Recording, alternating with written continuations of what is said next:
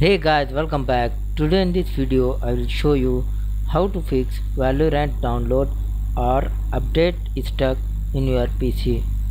So for this guys, first method, you restart the root client launcher, and the second method is you check your internet connection.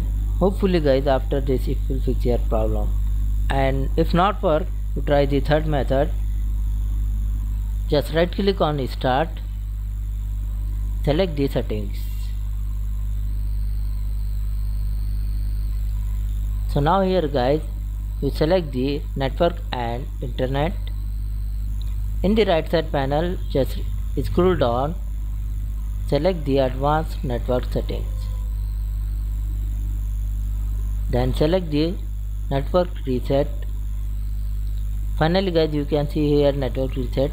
Click on the start now and select the yes. After this guys, you restart your PC. Hopefully it will fix your problem. So thanks for watching this video. Please like, share and subscribe to my channel.